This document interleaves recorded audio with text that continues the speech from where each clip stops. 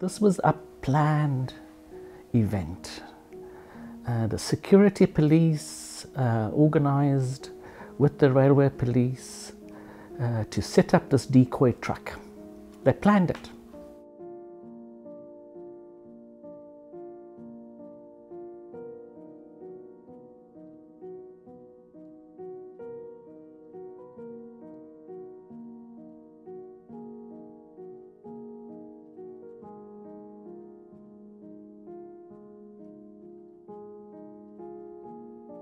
This is the strategy of a government which was facing an uprising that at that particular point was ready to take arms. And so they were going to go take people out.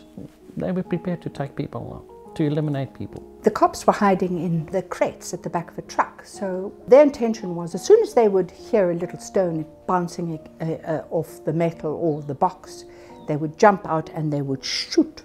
They would punish, they would teach these communities a lesson. That was their mission. Footage and images of violence are not always unambiguous. They can be used to serve various agenda. But what's interesting about the Trojan Horse Massacre is that that footage is totally unambiguous. There was no ways that the apartheid government could use what was happening there at the time to justify their use of force in that community without serious provocation, if you can even call it provocation. Commonwealth was meeting in the Bahamas, and Margaret Thatcher lost her argument about sanctions. It was significant. It had international impact because that footage, that CBS footage, was rushed from Athlone down to the airport. From there, I think it went to Kenya or Dar es Salaam. Then it went on to America. So it had jumps and it was flighted live that very night when they were meeting around sanctions against South Africa, and Thatcher lost the debate. So it had huge implications, international implications. You can see with something like the Trojan Horse Massacre exactly how important it is for journalists and journalism to be free, because without the journalists being there capturing it, we wouldn't have known about it in the way that we know about it today. And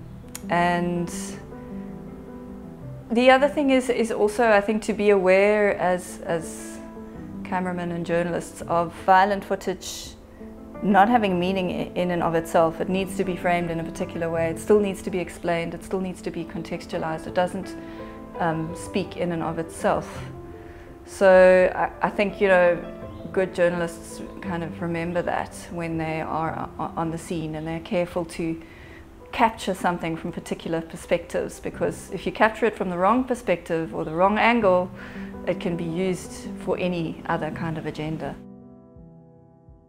When we position these stories, we need to position the bigger question around the inclusivity of struggle against apartheid, and continuing that with ongoing struggles against material injustice, because they're part of a bigger story. They're part of a story of poverty, of deprivation, because apartheid wasn't just about race discrimination.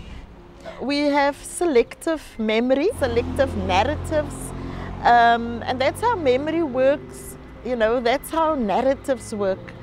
And that's just the nature of memory and narratives and forgetting. But we should remember those and everybody who's paid that price.